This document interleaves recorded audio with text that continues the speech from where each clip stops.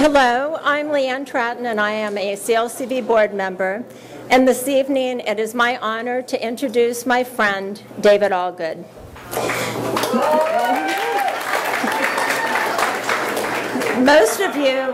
Most of you know David as a crusading environmentalist. And if you look at your program, you can see just a few of his accomplishments. I wanted to talk with you about a few other things I've observed about David. First, he is an artist. According to Menzies, politics is both a fine art and an inexact science, which suits David perfectly. And he is a painter. Before joining CLCV, he ran a successful art gallery, and he's often told me that the art world prepared him perfectly for politics. But what I know is that David has incredible political acumen, and his artistry in politics has served as the engine for the change he's made in the environmental community.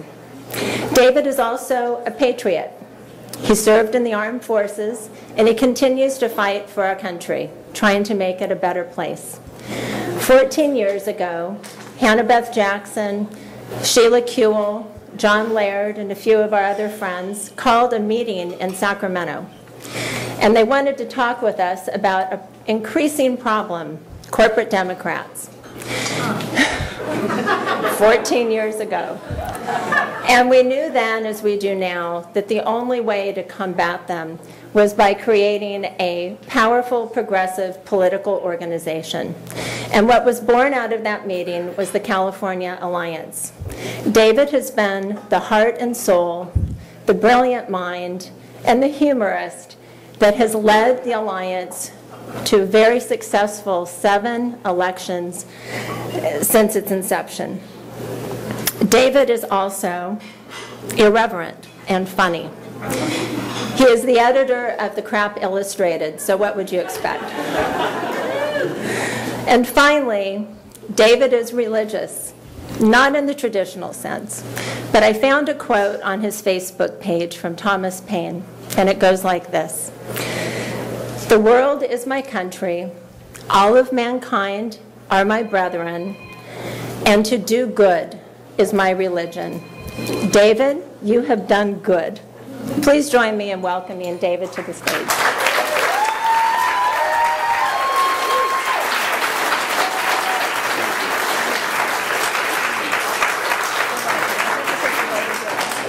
Thank you for the very gracious introduction, Leanne. I just want to comment. I was driving over here today, and from near the LA County Art Museum, my hour journey to get here, listening to a story on NPR about some small islands off the coast of Panama inhabited by indigenous people, and they have been inhabited for the last several hundred years by these same people. The tribes there, the communities there, have to abandon their islands now because of climate change, and they have nowhere to go. The government of Panama is promising to build them facilities and houses, but they have no sewage, no schools, no shops, no way to make a living on the mainland because they're dependent on the sea. We are running out of time to save the planet. And I have been talking door to door in the beginning, but talking about climate change for over 25 years. And we aren't going fast enough. And we have some people back in Washington, D.C., for whom all facts are meaningless, for whom advocating for climate change makes you ideologically unsound, and they are perfectly willing to see the world be destroyed.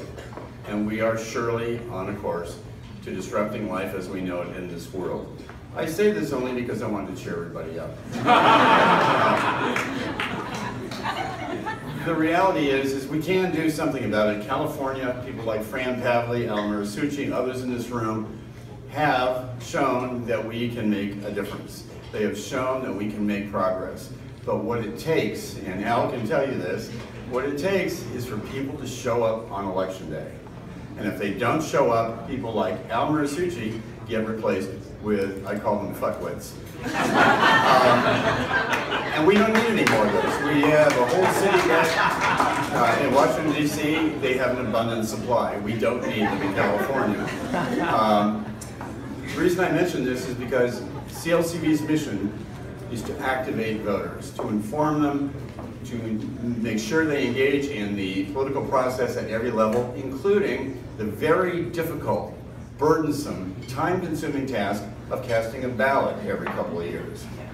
That is probably the hardest job in the United States, is to get progressives and Democrats and those declined states who care about these issues to actually show up on Election Day.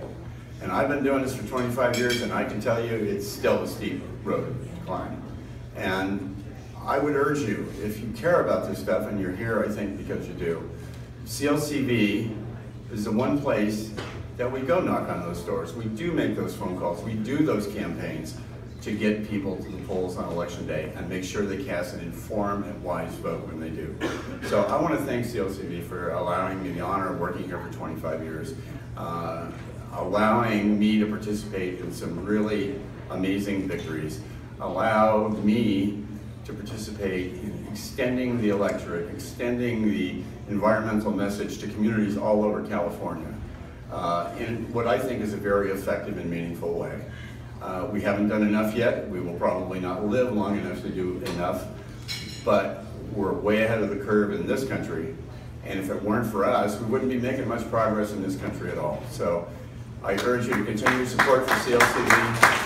I want to thank everybody for coming here tonight. And it's been quite an honor. And folks like, where's Sam Shookett? Hi Sam. Sam, and back when we both had dark hair, worked at CLCV. Rico Mastrononato's been here, I think, a little bit longer than I have, or began here a little bit longer. He actually had the sense to move on and do something else.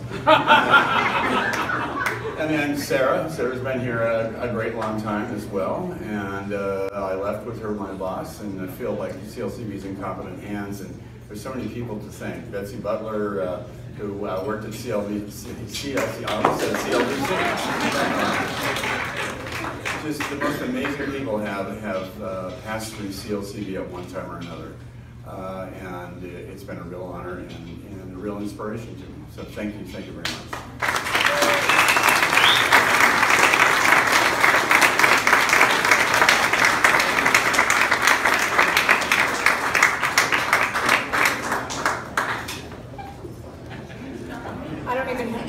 Next after all that.